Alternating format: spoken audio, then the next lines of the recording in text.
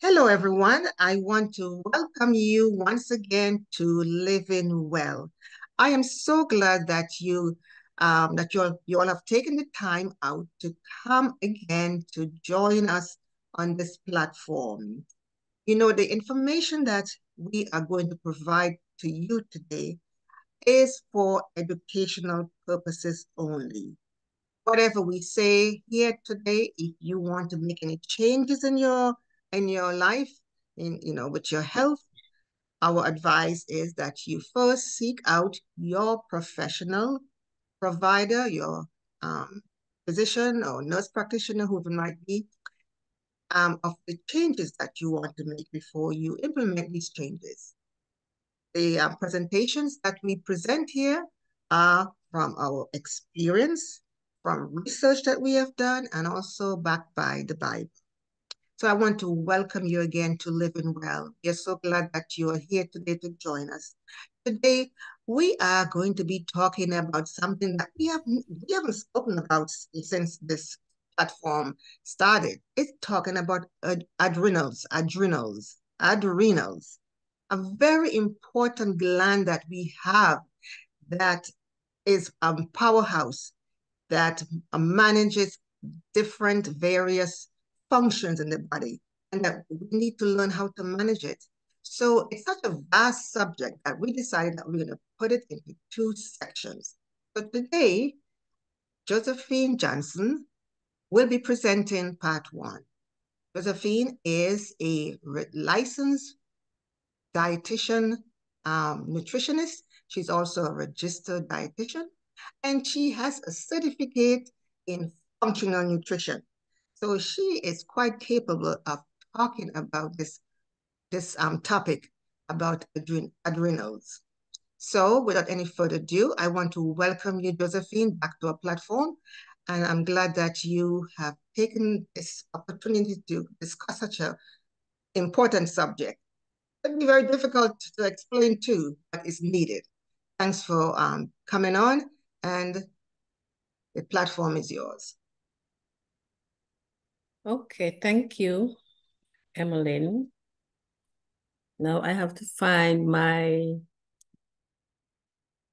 little computer, and the screen is not cooperating. I don't know why every week gives us this trouble. But the images of the people, they're on my... They're on your screen? They're on the little... Okay, hold on. My little computer. Okay. Can you see it? Yes, we can see your screen. All right, so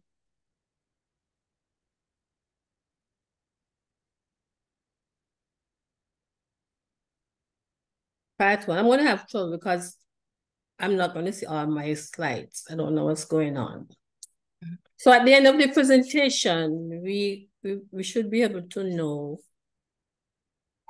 and describe the adrenal glands and the function of the adrenal glands.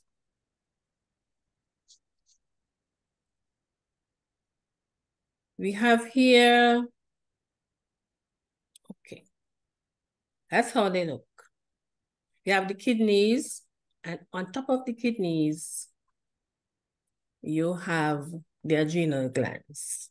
They are small, triangular shaped, and they're also called suprarenal glands because supra means above, so they are above the kidneys, and they are surrounded by a capsule of fat for protective purposes. The adrenal glands, they are part of the endocrine system, which I'll just share about 2 slides about that. And they produce certain hormones that help regulate several important bodily functions. They regulate our metabolism, our immune system, blood pressure, response to stress, and development of estrogen and progesterone. Now, the endocrine system comprises of a complex network of glands and organs. And via hormones, the endocrine system controls and coordinates the body's metabolism, energy level, reproduction, growth, development, response to injury, stress, and mood. So there are a number of glands that are part of the endocrine system, and you have the hypothalamus, the pineal gland, the pituitary gland, the parathyroid and thyroid glands, the thymus, the ovaries, testes, pancreas, they're all part of the endocrine system. And this is the picture of those I just called out. You have the pituitary gland up in the head and also the thyroid gland there in the neck, thymus, adrenal, just to show you where these things are located in the body. And then you have the adrenal gland as part of that whole network. Now, the adrenal glands are composed of two parts. Each part is responsible for producing different hormones. There are hormone-secreting glands that produce chemical messengers that travel from one endocrine gland to another. So first part, we have the cortex of the adrenal gland, which is the outer region that produces cortisol and aldosterone, and it is the largest part of the adrenal gland. The medulla, which is the inner part, produces epinephrine, which is adrenaline, and norepinephrine, which is norepinephrine. And we're going to talk more about those later. And this is a picture of the adrenal gland. A cross section. It's about 5 grams in weight. Some say it's yellow, some say it's orange. 2 inches high and 3 inches long. And it is sometimes referred to as the kidney's hat because it sits on top of the kidney. So how does the adrenal gland get to know that it should start working? So it receives signal from the pituitary gland in the brain. And the pituitary gland receives signal from the hypothalamus, also located in the brain. And this is referred to as the hypothalamic pituitary adrenal axis. So the acronym for that is HPA, the HPA axis. And that is connected to the central nervous system and the endocrine system. And here we have how it works. We have the pathway that the signal travels from the hypothalamus. There's a hormone, the corticotropin releasing hormone comes from the hypothalamus to the pituitary gland. And the adrenocorticotropin hormone comes from the pituitary gland down to the adrenal gland. So that's how it gets its signal, and is often referred to as a stress response.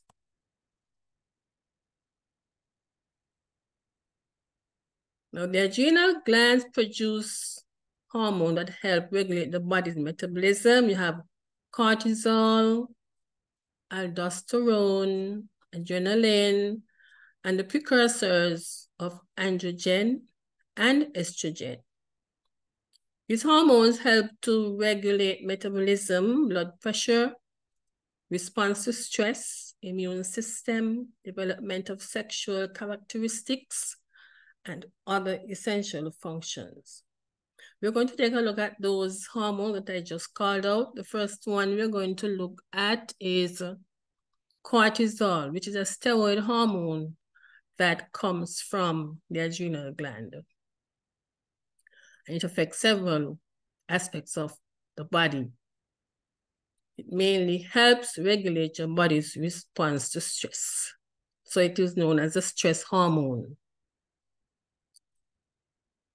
It is involved in helping the body get its fuel for the fight or flight instinct in a crisis.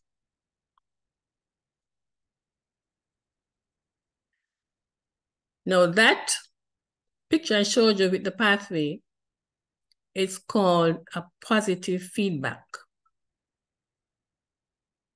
It increases the system output, but when there's a negative feedback, which goes the opposite direction, it decreases it. So just as cortisol initiates a positive response feedback loop by stimulating the activation of our fight-flight response, it also creates a negative feedback loop by sending a signal to the hypothalamus and the pituitary gland to calm down or chill out.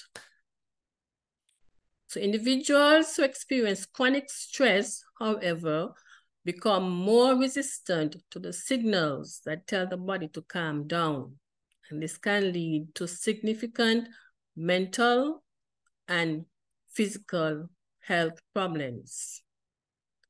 And cortisol also has the power to dial down those functions that won't help in a stressful situation.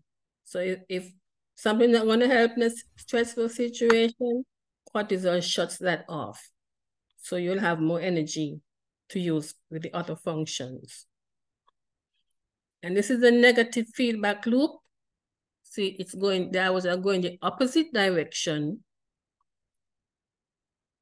than the positive feedback loop.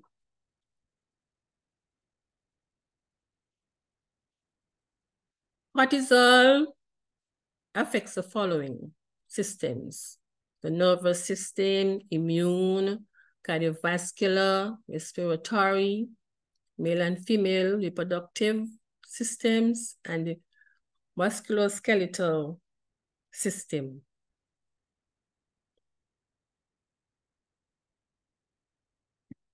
Types of stress that cortisol is involved in is you have acute stress, that's sudden danger within a short period of time. Example, if you barely avoid a car accident or being chased by an animal. It also has chronic long-term stress, which is ongoing, that causes frustration or anxiety, like having a chronic illness.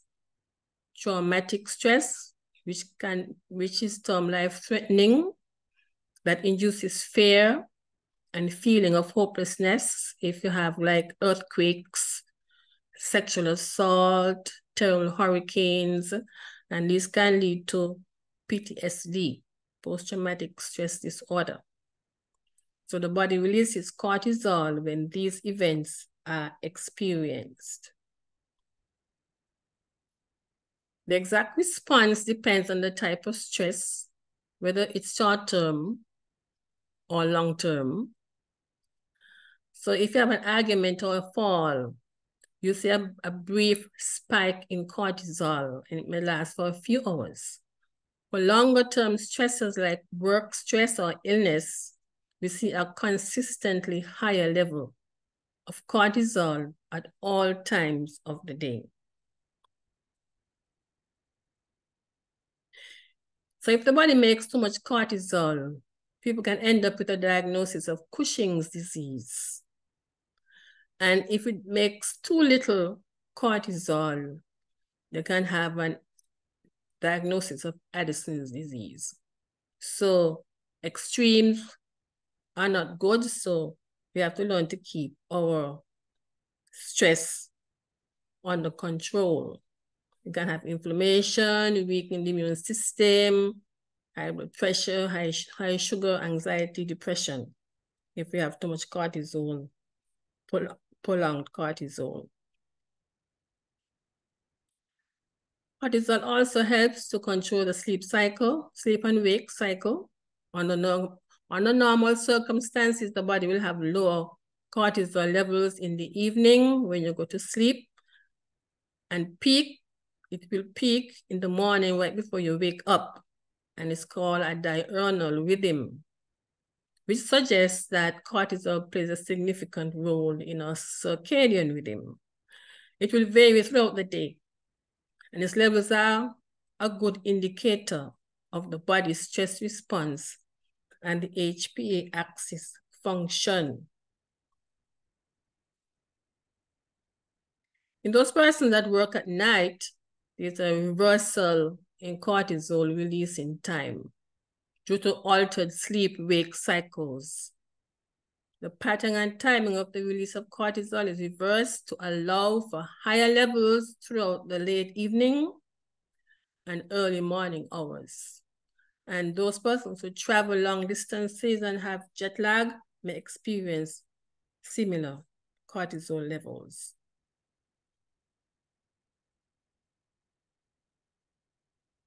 So those persons like my friend Emily, who used to work night, there's some things that you can do, or those of us who have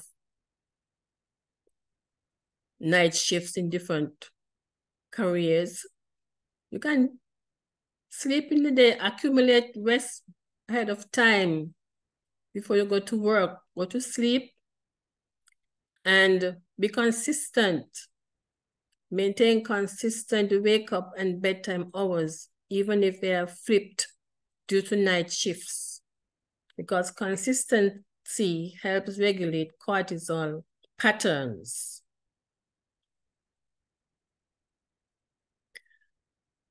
You can also block out the light, to do that well. Put up close down your windows, pull your curtains, get some heavy curtains, turn off the light. You can wear an eye mask, keep things quiet, have a comfortable sleep environment. Some people can't sleep when it's hot. So you have a comfortable temperature in the room, like 65 degrees. You can put earplugs, etc. Turn off your phone. But if you are on call, that might not possible. Otherwise, turn off your cell phone to avoid sleep disturbances, and stop picking at your phone. Go to sleep. And because all these devices emit a blue light, I know about that, and it can make it difficult for you to fall asleep. So you have your TV, tablets, all of those things, you turn them off. And if you are living with people,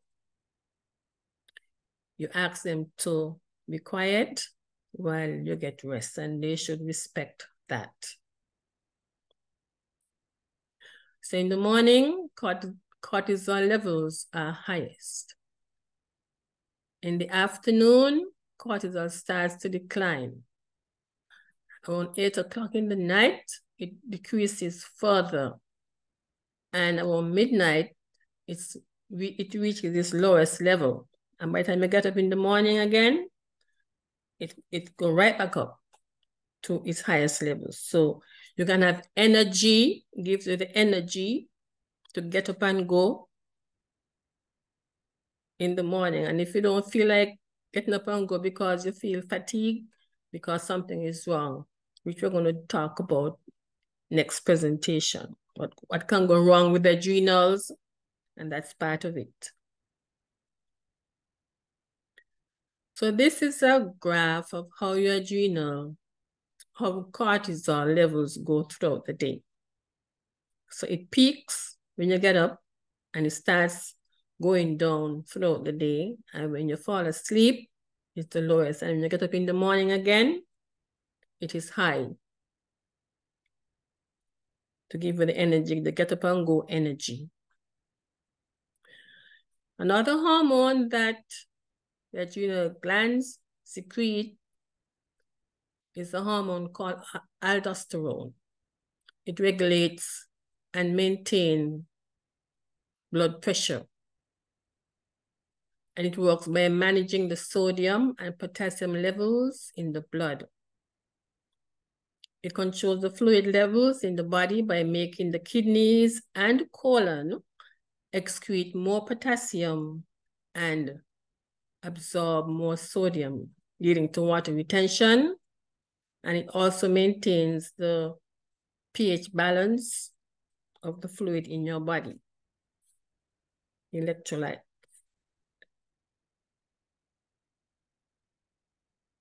So if you have high aldosterone, you can end up with hypertension, headache, muscle weakness,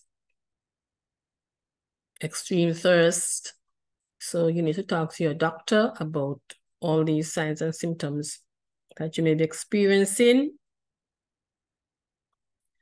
And if you have low aldosterone, you have low blood pressure, muscle weakness, nausea, heart palpitations, irregular heartbeat, and the same thing.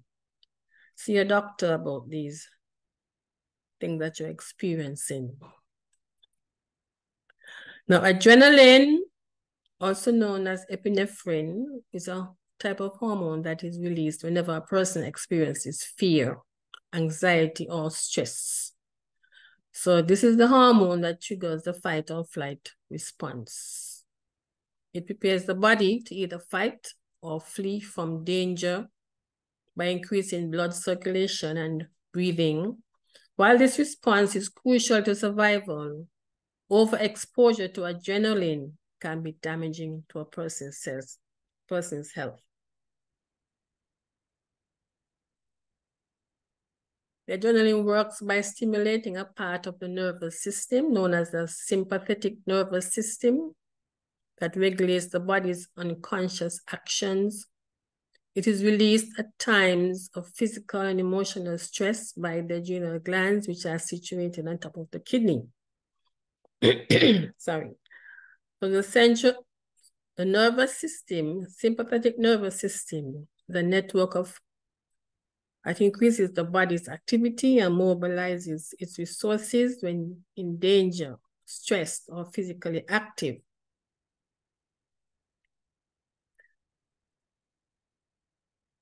So when adrenaline is released, it affects the body in 6 key ways. Air passages widen to provide muscles with the oxygen they need to either fight or flee danger. Blood vessels narrow to redirect blood flow to major muscle groups, including the heart and lungs. Your heart rate speeds up and the heart contracts more forcefully so that more oxygen is delivered to muscles and tissues that need it at the moment. Also, the liver releases blood sugar, which provides the body with energy. The pupils of your eyes dilate so that you can see more clearly, even if it's dark. Perception of pain, known as stress-induced analgesia, is reduced so that you can continue fighting or fleeing, even if you are injured. Then we go to androgen and estrogen. Androgens like testosterone are male hormones that help regulate sex characteristics in the body. So let us know that everybody has androgens, man and woman. But men typically have higher levels of androgens. And testosterone is the most common androgen. They have others with some long names. And the testicles in the male reproductive system and the ovaries in the female reproductive system make androgens. So it's not just a man thing. We all have them. So androgens increase around puberty. In all genders, they're key to muscle growth, bone density, red blood cell production, puberty, sexual desire, and function.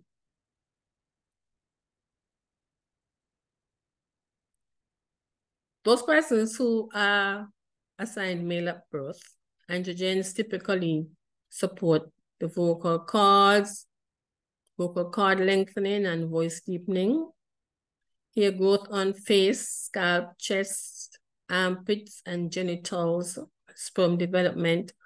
And those who are assigned female at birth, androgens are converted to estradiol, which is a type of estrogen. And this process is key to menstruation, conception, and pregnancy, hair growth on pubic area and armpits, and to help minimize bone loss. There are some persons who may born, they call it intersex. I guess most of us know what that is. They may have some of both. They're neither man nor woman. That's how they are born. They have a name for that. So they have some of each.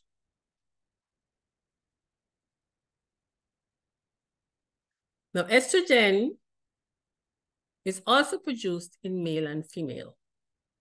Impacts more areas of health than we may think.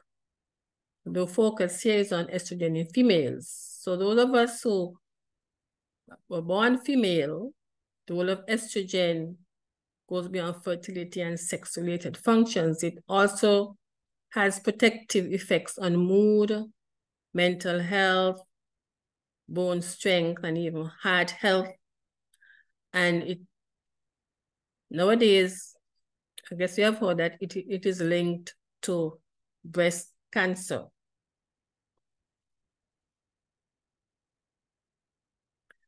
So there are several types of estrogen. You have estrone, which is E1. It is produced in the body after menopause. Estradiol, produced by the ovaries, is the strongest estrogen, and is most common in women of childbearing age. And the estriol is a waste product made after the body uses estradiol.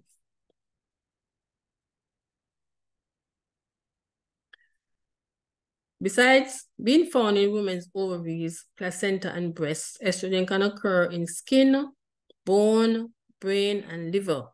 And this can be explained why many of the symptoms like hot flashes, muscle aches, and mood swings influence several aspects of health.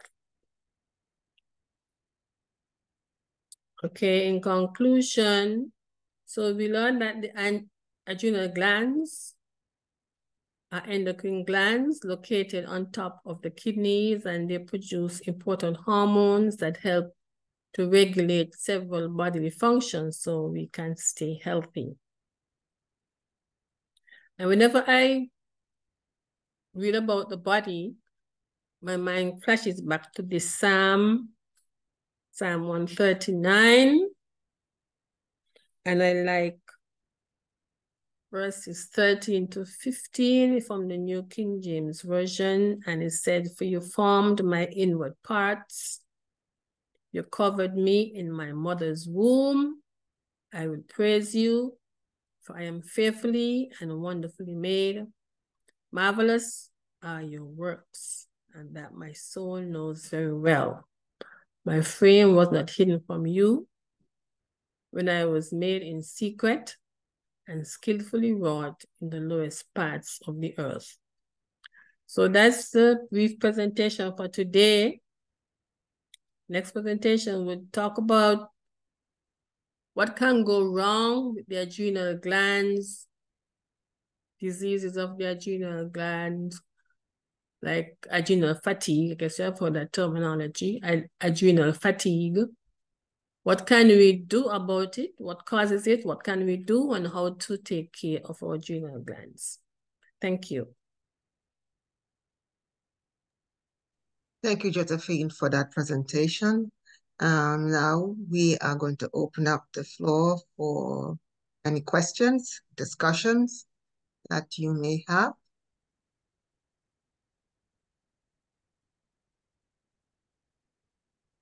Anyone?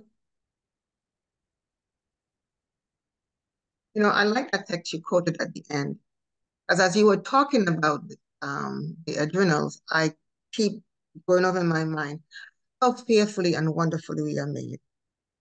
Because these little signals, you know, the way the hypothalamus controls the pituitary gland and send message down from the pituitary gland down to the adrenals, just enough.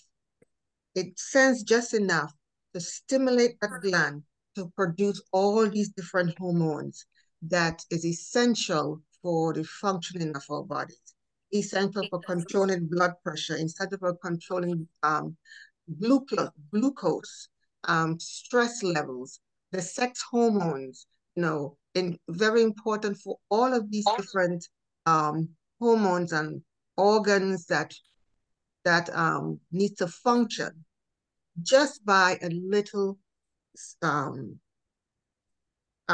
signal of a gland producing these different hormones.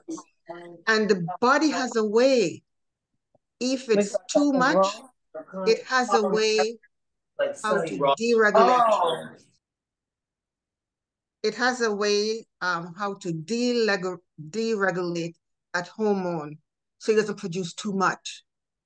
And if it's not enough, it pumps it up so it can produce enough. It's only God, it's only a creator can create something so marvelous so that we can function effectively. And when these organs, when the hypothalamus is not functioning properly, you cannot send that signal down to the pituitary gland and then to the adrenal gland. We have a cascade of issues. So it's very, very important that we take care of these glands. And next week, we're going to talk about how we can take care of these glands.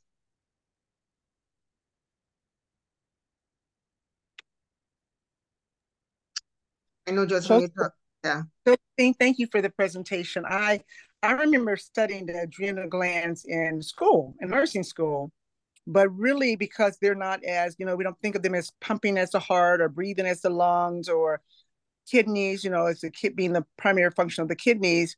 Many times we do not realize that when we are having difficulty dealing with stress or when we're having difficulty with regulating just our hormones, it could be that our adrenal glands are not functioning well. And so I appreciate that you brought back to our attention where are they located and what do they do? Because really what they're doing is making sure that we have homeostasis throughout the body. I mean, they play such a vital role. And of course, I love studying stress. That's one of my topics. And so when you talked about the role of the adrenal in the cortisol regulation, that really piqued my interest because now we need to help people understand that it's not just that you're afraid or that you have a fight or flight going on. The adrenal glands actually control that. So thank you, Josephine. I do appreciate it. And I appreciate it was the time of day when cortisol is the highest and when it is when it peaks really high in the morning, then it declines, and then it gets lowest at night. And my one question I was thinking was, are people more likely to have higher levels of stress in the morning, or as the day goes on, do their stress levels go down? I don't know. I'm not sure if you saw any literature pertaining to that. Some people have stress all day.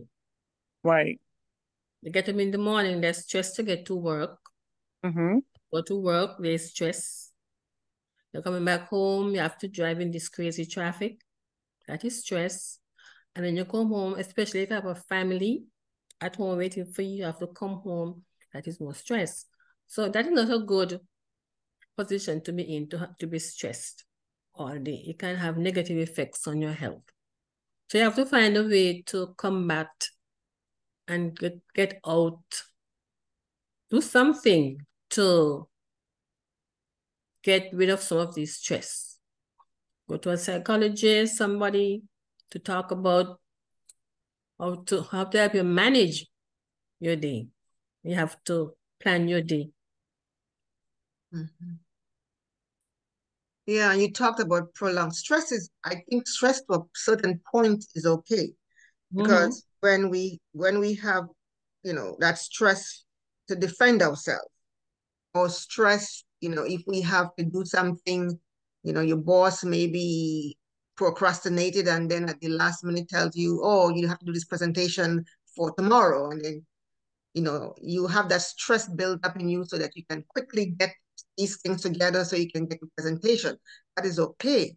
But what we have to be careful is, from what I understand, you said prolonged stress. Prolonged stress what causes adrenal fatigue. And that is where the problem comes in. So the Lord built in cortisol into our system. He gave us that because he realized that there will be times when we need to use it. And that's why we have these peak high and lows with cortisol levels.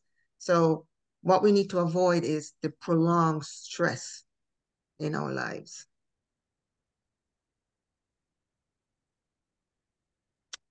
It's our, let me see, I'm I see some wondering how chat. many persons knew about the adrenal glands. I just started learning about it probably 2 years ago. I talked to someone today and tell them the topic we're going to do. And they say, what is that? Yeah. I've never heard, and the person is almost 46. They've never heard of the adrenal glands. That's because, as Dr. Sankey said, we don't talk about it. We talk about the heart and all the lungs, etc., but we don't talk about.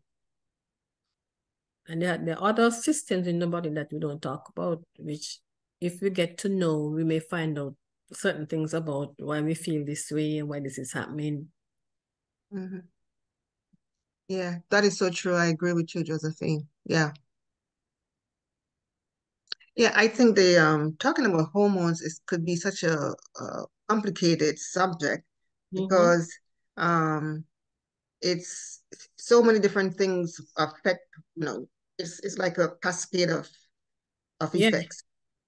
And the way, the system is formulated is, starts with the hypothalamus, and you have the positive feedback and the negative feedback, and it has you know, the different organs that it stimulate and what these different organs do when they're stimulated and when they're not. So it's a very complicated subject. So I guess maybe that's why it's not talked about so much, maybe, but it's something that we really need to talk about because our hormones regulate every organ, every muscle, every tissue, every cell in our body. It's regulated by hormone, and we need to understand. And as you said, Josephine, if we understand why we are feeling a certain way, then we can, help ourselves. We can say, okay, I need maybe to take some deep breaths because I'm feeling stressed. I'm having this anxiety approaching me, and I know it's because of my cortisol level. I'm just overstressing myself, so I need to sit down and just start taking some deep breaths to have relax myself. You have tests. You have tests for them. That you could go and get a test if you're curious. They have blood tests, urine tests, saliva tests. They have home testing. You can do that at home. However, that is, I didn't go into that, but they have kits that you can get and you test it at home. Right. You can test your cortisol, yeah, to see where you at. Because I did the home test with the saliva. They said the saliva test is better because it gives you a better accurate reading throughout the day because I had to test it in the morning. There were different times in the day I had to go test it and then put it in these little samples and then send it off. So you can measure the level at these different times because as you were talking about, it peaks in the morning and it slowly start going down, and by evening, nighttime, it should be the lowest. And that's maybe a problem why some people have difficulty falling asleep because maybe their cortisol level is still too high, so therefore they cannot sleep. Or it peaks too early in the morning that they wake up. Some people wake up during maybe 4 o'clock or 5 o'clock in the morning and cannot go back to sleep. It could be because of the cortisol level peaking too high at that time, and then they just cannot go back to sleep. Yep. Yeah. So it's good to get those tests done. One quick question. This is Stan. I'm guessing it's because of the cortisol level is high in the morning, but I've always felt my highest energy early in the morning to exercise, and I've always wanted to exercise early in the morning because I felt the strongest. And then later in the day, wasn't feeling quite as energized, but early in the morning is always when I try to get it in. I'm guessing that is because it's highest in the morning. Yes, I guess it may vary with everyone, your individuals, and what may be your highest point may not be mine, but following that graph I showed you, that is a normal way. And then if you have night shifts, it is wonderful. It reverses itself. So you can get proper rest. But you have to work with it. Mm-hmm. Yeah, so I guess Stan's cortisol peaks early in the morning. Yeah, because I know for myself, I've worked nights for over 30 years, and and now I'm retired. I am still having that difficulty of in the morning getting things done because I'm just like dragging. I have to really get myself going. And in the evening time, that's when I feel I'm at the highest point. Because for all those years, I have been working nights, so my body re-regulated itself where my cortisol level was lower in the day and peaks in the evening. And when I did my test, when I did that cortisol test, that's what it showed. I had higher levels in the evening time compared to to the morning time. So I was kind of in the reverse. You see, our body adapts. Our body knows how to adapt to different situations. Yeah. Yeah. So thanks again, Josephine, for doing that presentation and for bringing that topic to our attention. If we don't have any more questions, let me check the chat to make sure. Okay, Larry's having some problems hearing. It might be with your computer, Larry, because I do not think anybody else is having that issue. So I hope maybe you can check your computer. I'm not a technician, so I don't know how to tell you to fix it, but it might be. I'll try to follow up with Larry after the program and maybe hear more specifically what the issue is. I'm not a troubleshooter 100%, but I may be able to help him. Okay, great. We want everyone to hear what we have to say. Absolutely. Okay, so we are going to stop recording and go to the next section.